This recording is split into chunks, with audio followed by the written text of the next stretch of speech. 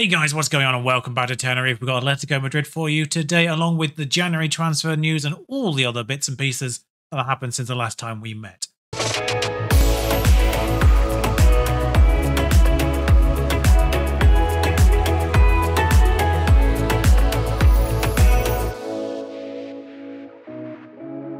So it's been a long old time since we last met. Liverpool away 1-1, Merckx and Madueke on the score sheets appropriately. We smashed Midland as predicted 4-0, although I was kind of expecting more, to be honest, than 4, considering the away match was 5, I think. Yeah, 5. Fully rotated, it's all fine. A league loss has happened. Real Madrid destroying the hopes of an unbeaten season. They destroying. It was only 1 goal. It was a free kick. I also worried for the Valencia match where they scored 2 goals from 2 shots. They had 2 more shots in the second half. Thankfully, that didn't go in. But yeah, FMing was happening. FMing was fully happening against Valencia. 25 shots, 12 on target, XG 2.61. 4 shots, 3 on target, 0.36. And yet, 3-2. I'm going to show you one transfer I've made. We've only signed, I think it's like 3 or 4 youth prospects, and that's about it. None of them are first team quality just yet. But one of them I am going to show you. Super Cup, meanwhile, 2-0 penalty wins. I'm so glad I didn't bring you that now because, Jesus Christ, that was boring. Considering this tournament happens in the Middle East, I feel sorry for anyone who went to it. Imagine travelling all that way from Spain to watch your team play the other big Spanish teams and then 2-0 penalty wins. For the player of interest, and I'm going to go with Lucien Ducadin. I don't know how you pronounce that D. I've never seen that letter used ever. I'm going to go with Ducadin. I went in for him 18 months ago and he declined and signed a new contract with Rijeka. Now, 18 months later, he was unhappy and wanted to move to a bigger club. Like, I offered 18 months ago for that to happen for you, mate. But he's played 18 games for Rijeka in the meantime. 1 per month, seemingly. And he's here. He will be coming through on that left-hand side over time. We'll be in the B team just for the remainder of the season because we've still got 3 left wingers at this stage. But £12 million up front. Slightly more if he starts playing games. This is one to keep an eye on going forward. He's already rather good, particularly for a 2-star player. It's just some of these mentals a little bit lacking on the all-roundedness and the stamina. Other than that, he's something special. I'm glad I actually got him in. He's one of those ones that I could have forgotten about and he could have ended up at another major club. Came back on my radar because of that wanting to leave, thankfully, and I snapped him up. We've had a couple of other ones, one from Bulgaria, but they're all B team level at best at this stage. So we'll move straight on to the table. The table's on the right-hand side. It's a big day today. It looks like everyone plays today, actually. We are well clear. The 1 loss means we are 7 points clear. And that's it. Yeah, San Sebastian have fallen right away. They're not even in the top 4 anymore. Barcelona, Atletico, Valencia, San Sebastian, Real Madrid. Atletico sorted themselves out as well, by the way. They're in the top 4 again. Real Madrid are 6th now. It's nice there's an actual fight for 4th. Meanwhile, at the other end, Coruña have 2 points. Life in the top flight has not gone well for them. What a return for Deportivo La Coruña. What a return. Getafe in the bottom 3, by the way. They were in the Champions League last year, so that's gone spectacularly wrong for them. But our lineup here is largely implicated because of the injuries to both of our main left-backs, which means Christian is in goal, Harwood returns to his original position of left-back temporarily, Quiros, Picard, Bermudez at right-back has not had a great first season. You would think the fact he speaks Spanish naturally would help with the acclimatisation, but no, apparently not. In fact, actually, Nedalé is on a 7.13 for the season. He starts. McDonald and Ravella. Valverde, are you alright, buddy? No? Okay. Faisal, Grealish, Merckx. Maxi Gomez up front. Grealish is an odd one. His average is surprisingly not awful, considering the fact that every time I look at his last 5 ratings, it's 6.5 or 6.6. I don't really understand it. I started Lionel Messi against the 3rd-tier team that we played in the Spanish 3rd round. Imagine being a 3rd-tier side in a cup and you play Tenerife and Lionel Messi starts against you. Imagine Lionel Messi starting in a cup match against a 3rd-tier team. What an experience that was for them. Beat them 7-0, Messi didn't score a goal, but Mayorga did. He got 3, which is why his average rating for the season is 9.7 because it's the only match he's played. The idea is, though, that Ducadin will be the long-term deputy to Grealish. Because Grealish is 29. I don't know when he turns 30, but he's 29. So we've got 2 or 3 years in him still. So Ducadin can sort of develop behind him and then take his place eventually. That's the idea. And Core and Zukic are already sort of at their potentials at this stage. and we're kind of looking to move them on. I was kind of hoping someone would come in for them in January. I wasn't actively trying to sell them. But I was kind of hoping someone would just make a bid, particularly Core, of course, because we picked him up on a free transfer originally. I did notice that Atletico Madrid had our former player Oikonomo on the bench. I genuinely thought he was going to be one of those players that just fizzled out. But he's made their bench. Part of the reason why I sold him, because I figured he would just go for a free at the end of his term. Maxi Gomez, on the end of this, he's not scored all that many, but 10th of the season puts us ahead against Atletico. The assist by Picard, the centre-back, of course. I mean, that's great work. Great work from Picard. I just wanted to watch that in its entirety. Lovely vision from Picard. Picard signed a new contract. It's well ahead of schedule for Picard to get a new contract. His original contract was still to 2029. His release fee was only, and I say only, 80 million. His value was just shy of 50 million at the point I gave him a new contract. It was one of those ones where I figured if someone comes in for him, they might pay the 80 million. It's like the Merit situation where his value was about 2/3 and eventually bids got pushed up to 60 million and his release fee was triggered. So I figured just to stop Picard going anywhere, because bear in mind he came from the second tier of France and he'd been playing there for 3 years without anyone nicking him. I thought 80 million was a decent price tag on that. But he's developed and he's become arguably one of the best players in our team. Merckx has scored. Arguably the actual best player in our team. Oh, speaking of, Merckx, of course, Golden Boy last year. Faisal is Golden Boy this year. We've had back-to-back Golden Boys, but with different players. I don't even know how Merckx gets the header on that. I swear he goes through the head of the other player. But he scored nonetheless. Nowhere near as prolific as he was last year, either Merckx. Don't know what's going on there. Let's go acquired Yusuf Demir, by the way, in case you noticed that on their team sheet. I'm just going to call it out. It's not the best Yusuf Demir I've ever seen. He would be a starter, probably, for my team, but not ahead of Merckx anyway. But he is leading La Liga level. What on earth's happened here? Maxi Gomez is in. Oblak saves. I think this is the first time we've actually played Oblak in about 3 years. He's always injured when we play Atletico for some reason. Oh, speaking of injuries when we play Atletico, Christensen was injured for the Real Madrid match. Part of the reason why we lost, because we conceded that free kick. It was actually a bad in goal for that. But for 2 seasons in a row, Christensen has been injured for the away match at Real Madrid. I don't know why it keeps happening. It's always the important matches that Christensen was injured. He was injured before the first round of the Super Cup as well. He was just back in time, I think, for that one. I played him. He saved penalties in both the penalty shootouts, so that worked out. There was a shout of a penalty there, but I think it was declined. I wasn't paying full attention. I was in full-on story mode. Perez clears that.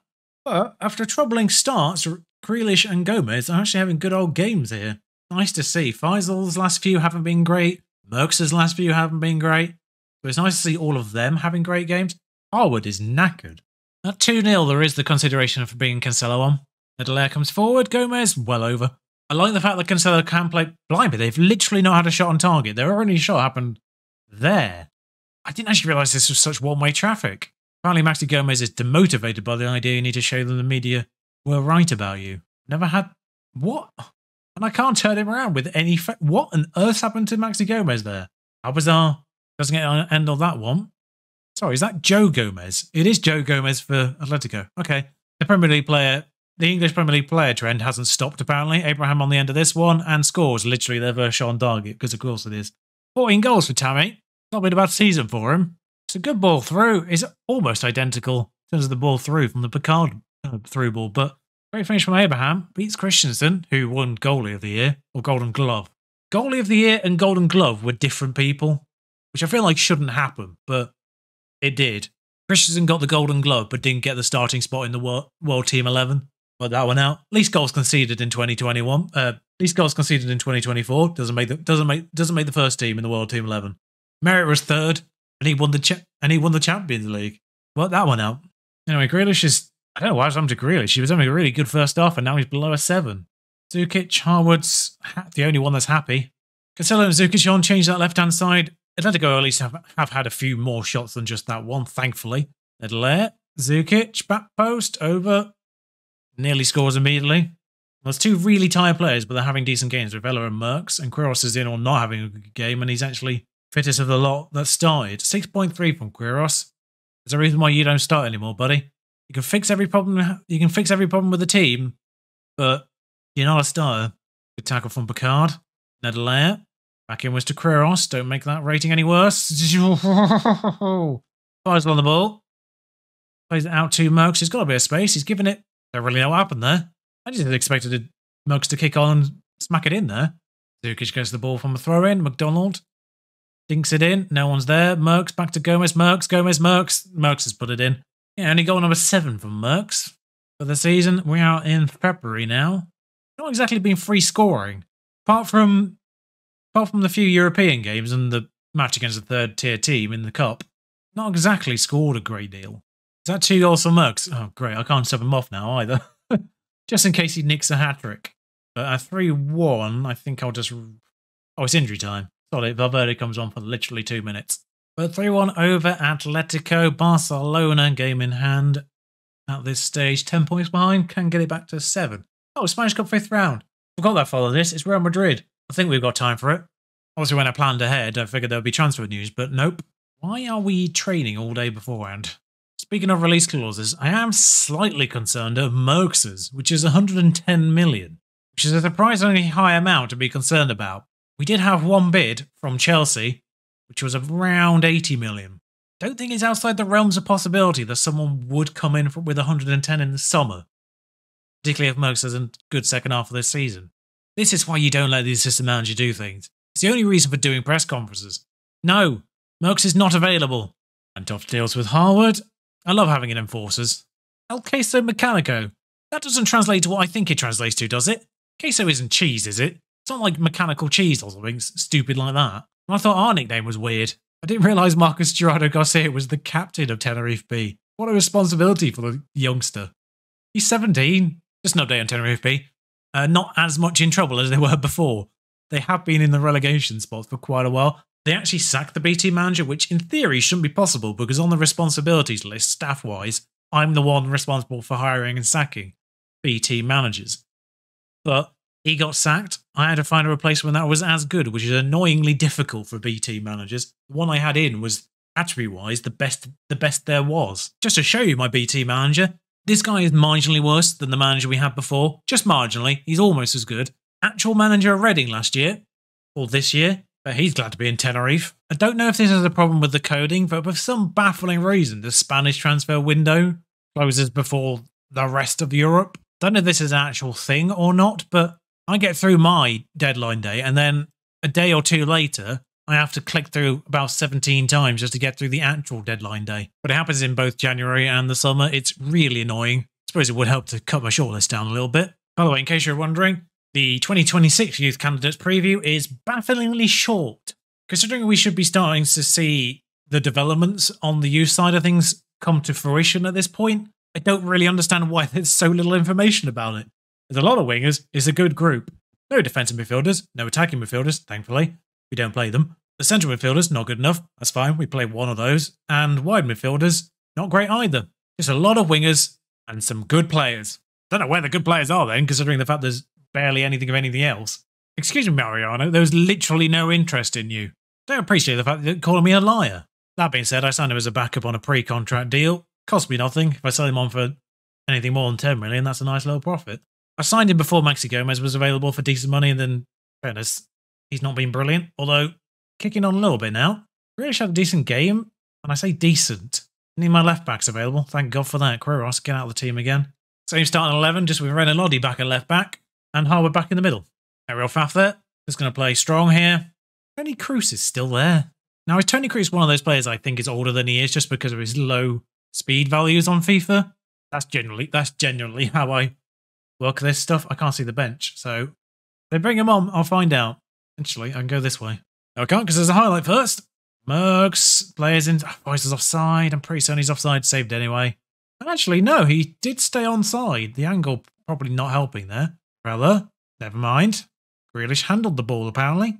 Go via the bench to get Cruz's... No, he is 36. He is as old as I thought he was. Jesus Christ, he's almost as slow as Messi is. 20 passing, though.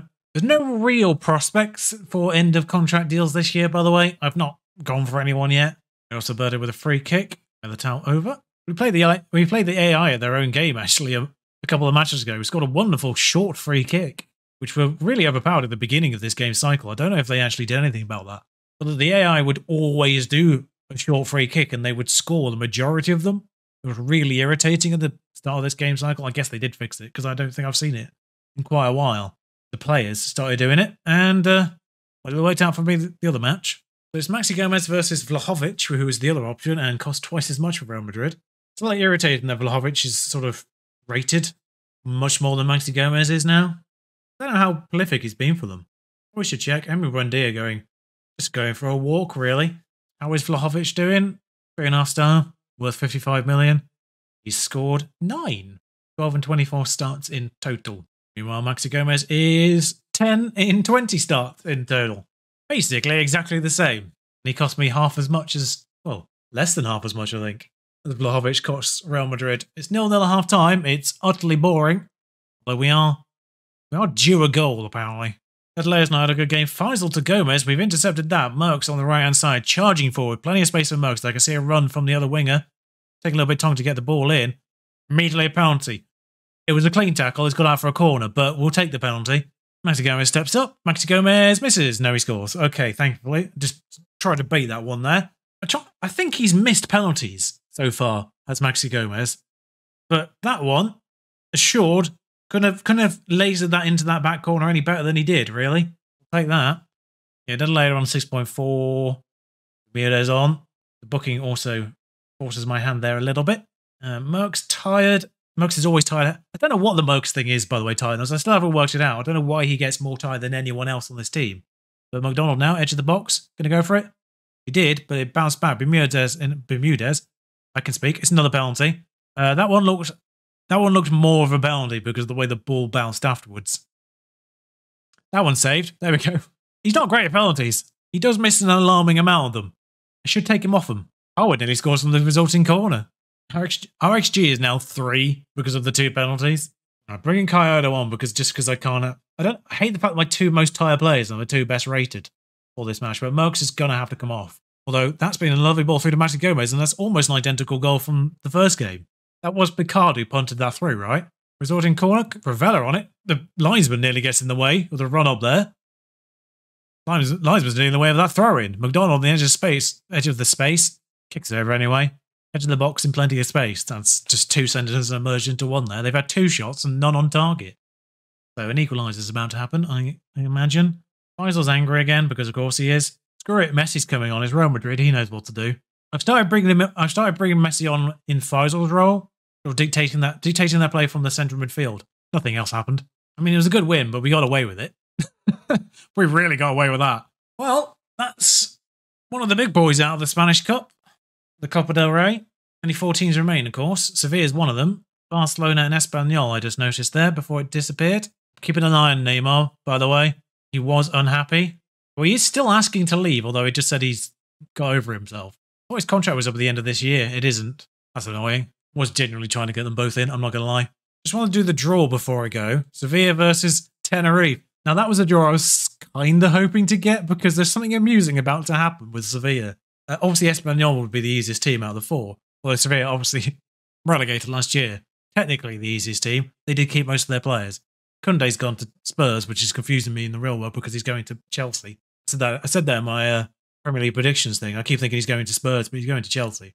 But they kept their forward players, pretty much. But there's an interesting thing because tomorrow in game, Sevilla play the Tenerife B team in the league, and then they play the A team in the semi-final of the Spanish Cup, which is kind of amusing. They're not even top of the second division. Granada hold that. Carrasco's just destroying the second division. 15 assists. I kind of wish I'd kept Icardi just for him to assist Icardi in this division. Before you think that's super weird. Physically, he's kind of gone off and he's only on 25k a week, so it's not horrendous to keep him around for this purpose of keeping the B team in the second division. If his performances keep my B team in that division, worth it. But that's a 2-legged monstrosity for some reason. The Copa del Rey. Just eyeing at the end of March, Milan at home, San Sebastian away from home might be the best place to bring you back. I'll do the away leg of the Champions League, and then I'll bring you back for the home leg with San Sebastian, who were there or thereabouts. Sociedad. Still there or thereabouts. They might be back in the picture at that time, so we'll see. So that's both Madrid's dealt with. That lined up quite nicely. I love it when that happens. Until next time, thank you for watching. Ciao.